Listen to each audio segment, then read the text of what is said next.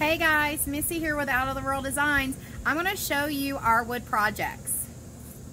So we have these new wood rounds that we are making, customer request, and they're super easy to do. I've painted one here. As you can see, this is the large one with the holes through it because you add a ribbon around it. I've painted it, and I have not painted the back side yet, but I have painted the front side. You don't have to paint the back side, but I'm going to, just because these will normally go on a door or a wall or something. This one is 16 inches, and I will show you how to assemble this once it dries. The paint is still fairly wet. Also, here is our little rounds. These are the 4-inch size. And these are good for ornaments or the car hangers.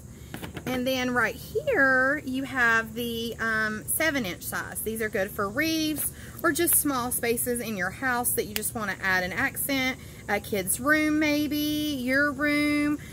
We have the whole alphabet, 1 through Z. And if you're doing any kind of craft show or anything like that, I suggest you pick up a couple of the alphabets and stain them or paint them for your craft show, because these are great little items. Could you imagine putting this on a Christmas tree? It is so cute. Or even putting it on a gift bag when you're giving your gift this Christmas. You just put it on a gift bag and they have this cute wood stained ornament. Okay, so I'm going to show you real fast how easy it is to stain one of these. Staining is my absolutely favorite thing to do with this kind of wood. It's super fast and easy, and you could have an alphabet done in no time. This stain I picked up is just this stain from Lowe's. You can get any stain from Lowe's. The reason I picked up this is because, look y'all, it was $1. Somebody had returned it. It wasn't the color they wanted, and it cost me $1. So go in your craft section of your Lowe's or your Home Depot or wherever and see what they have there for you, because you can get a really good price. Now, I recommend staining with a sponge brush. I could not find mine, so I'm just using a paper towel. And you can use a paper towel, but a sponge brush is much better. And there is super easy to do if you've never stained. Grab you some gloves and go outdoors like we are here. Just dip it just a bit in the stain and then just rub it on your ornament or your 4-inch, and just rub it on there. And if you can see, you're watching this video, so if you can see how super fast it is and effective it is to stain that, and look how beautiful it is.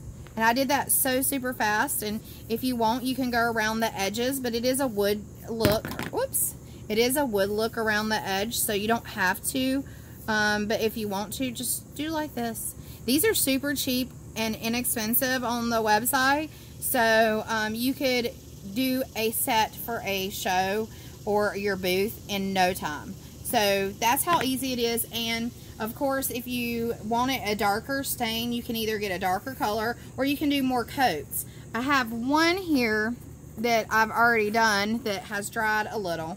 So I'm going to put another coat on it. The more coats you put, the more little darker it gets.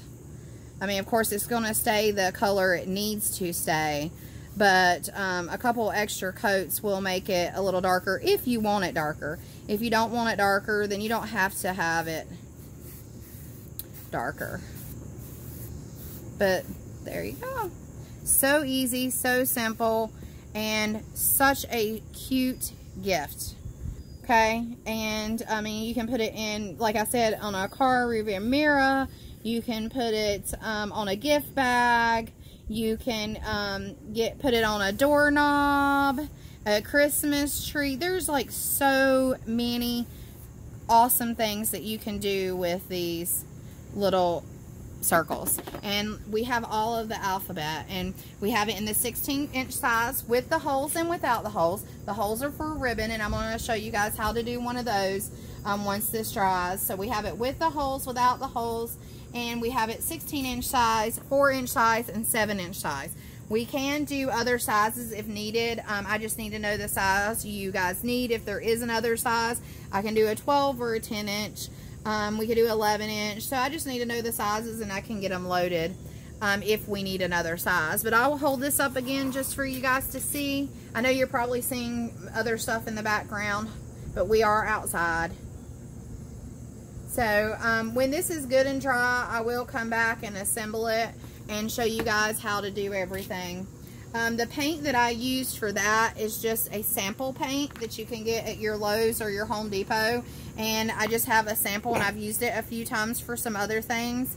So I just wanted to throw on a pretty color, a pretty bright color. Also, once it's done, if you want to give it a clear finish, here is a really good clear finish. I've used this a lot. As you can tell, it's an older bottle. And it's just a clear matte finish, or you can get a clear glossy finish. It just protects it. It's fast drying.